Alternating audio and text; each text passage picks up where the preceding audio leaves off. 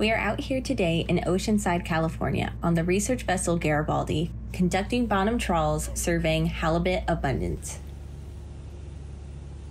I'm Raeann Iler. I'm a scientific aide with the California Department of Fish and Wildlife. I work on the state-managed finfish program. During the spring and fall months, we conduct trawl surveys at 10 sites from San Diego to Santa Barbara.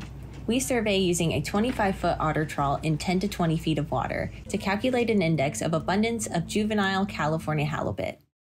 Most fish we catch are identified, measured, and released. Some halibut are kept to inform studies on maturity or age and growth.